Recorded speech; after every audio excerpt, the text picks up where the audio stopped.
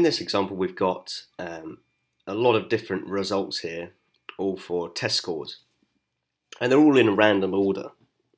And there is a much better way of presenting all of this using what's called a stem and leaf diagram.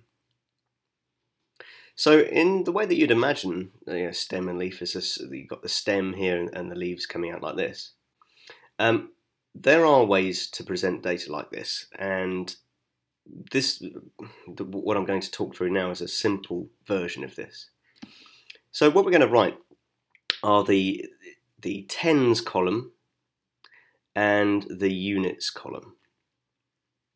So if I do it like that, the tens column starts at 0 tens, and what's the highest score here? I can see a 48. Can't see any 50s anywhere. So that means that I'm going to go all the way up to 40. So that's the tens column. Now, if I wanted to then write the rest of the numbers down, I could do them in just a random order. And that's probably the thing to do first. So I could just cross them off the list. 17 would go here. Now the units for 17 is just 7. The next one, 23. 23, I put a 3 there. 46, you can see what I'm doing here, 46. But what happens then if I wanted to, let's do another 17, let's do that one next. Then I would write a 7 here. So these two 7s represent, in fact, two 17s. So you can see that actually the amount of data that I'm writing is the same, but the number of figures I'm writing here is smaller than in the list, because I'm only writing the 1 from the 17 once, and then the units, however many units I have. So I could go ahead and do all of these all in one go, and then afterwards I could then very easily order them. So if I had here in my units, I've got two 19s and a 12. So there's a 19 there, a 19 and a 12. Where did that go? There it was. And they are all of the tens, all of the teens. So then if I wanted to draw this again, a second version of it, then I could easily then write these in order. So then my second graph, my neater graph, would have the same tens, 0, 1, 2, 3, and 4. But then in for my tens, it would be 2, 7, 7, 9, 9, which is much easier to order. So I would do a working one and then a neat one to get into the habit of doing this stem and leaf diagram. Okay, I think we've got enough time to quickly have a look at example 4. So a student records the temperature in a greenhouse every 4 hours during one day. The results are listed below. Here we go. Right, so we've got different times here. Again, it's a 24-hour clock, goes all the way up to midnight, starts at midnight as well. And the temperature seems to rise and then fall. It's asking to draw a line graph and use it to estimate the temperature at 10 o'clock. So 10 o'clock wasn't given, it's going to be halfway between these two. We could imagine it would be halfway between these as well.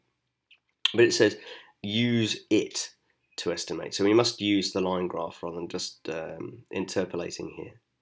And it's asking the same with the 14. So the sort of thing we're going to be doing neatly, this would be drawn with a ruler. We would draw the temperature up the side with 0 degrees centigrade, and then the time across this axis here in, well, the units it's in hours really, so I should do hours.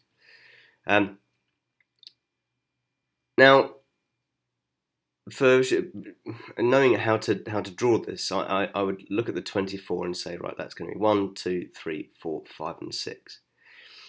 So, in fact, before even drawing this, I would have worked out that I needed 6 here, and then drawn this maybe 12 or 18 or some multiple of 6 units across, because that then helps then draw the increments in the right place.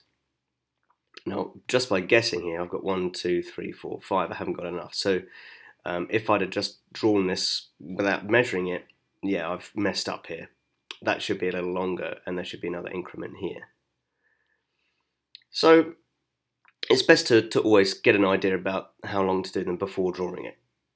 So this was at 4 hours, 8 hours, 12, and so on. And then we would do the same with the temperature. So before doing my increments, I'm going to look here. See, the maximum is 25. So that could be 25 here. And let's say that every one of these would be, I don't know, 2 centimeters to each 5, for example. So that'd be 5, 10, 15, 20, and 25.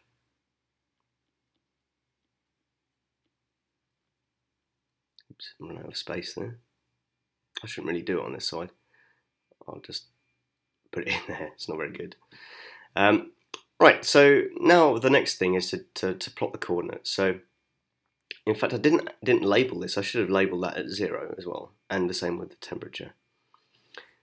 Right, so we've got at 0 we've got 6 degrees, and then 4 o'clock's 5 degrees.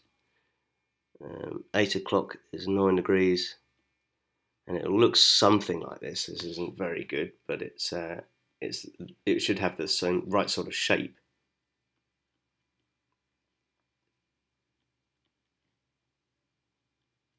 Okay. Now, when drawing these up, you can draw them with straight lines here, although it's not actually in real life going to be in straight lines. It's more likely to be a curved line. So when you're drawing a line graph, it's best to just draw these together with straight lines with a ruler, although it's not technically accurate doing it this way. And then using it to estimate the temperature at 10 o'clock, you would draw 10 here, draw a dotted line with a ruler up to this point, and then draw a dotted line across here, and you'll see that it's about 16 from this poorly drawn graph. Your graph should look a bit more like this. So we've got much more accurate, and you can see from my graph I said it was about 16. Using this graph, it's actually at 15 degrees. So it is always more accurate but better to draw it with a more accurate graph.